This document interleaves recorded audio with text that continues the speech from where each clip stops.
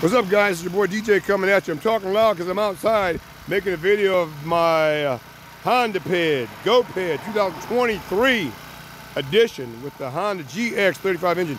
Okay, guys, I'm just trying to show you guys how visible my safety light is on the rear of the bike in daylight. Check it out.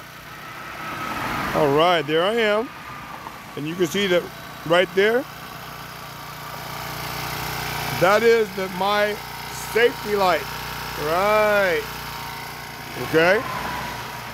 That makes you highly visible and keeps you safe on these dangerous roads. I'm going to give you a front view here in a minute. Go to the front. Now, as you can see right here on the front, I got my headlight that I installed last night, which is awesome.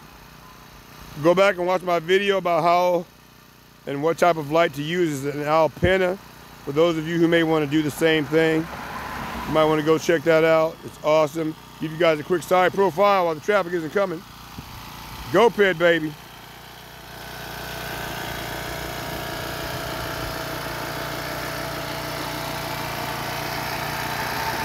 So I'm really getting back into the gas scooter thing because right now electric's dominating, right?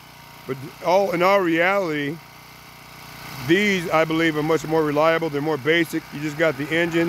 You don't have all the electronics to concern yourself with. And on top of that, you can ride, for hours if you want to.